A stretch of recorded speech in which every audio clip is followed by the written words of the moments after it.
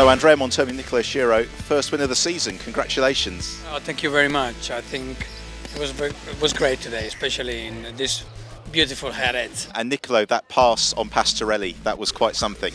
Yeah, it's been good, a nice overtake, and first win here in Jerez, first win in GTOpen, in a GT car. Great job for all the team. Welcome.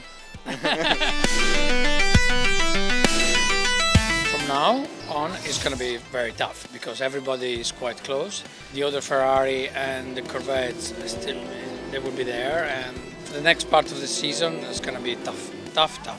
But the Hungaroring should suit the Ferrari. Hopefully, hopefully we will tell you when we is going to be there.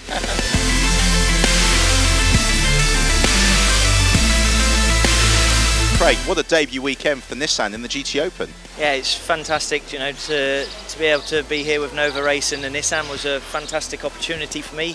A late one, knowing that I was only going to race on Wednesday, but to partner Lorenzo and come away with a class win in second overall was amazing, you know, a great feeling. And Lorenzo, whichever car you drive, you're always at the front. I am very happy, the car is very good, my Craig good, meglio di così. Okay.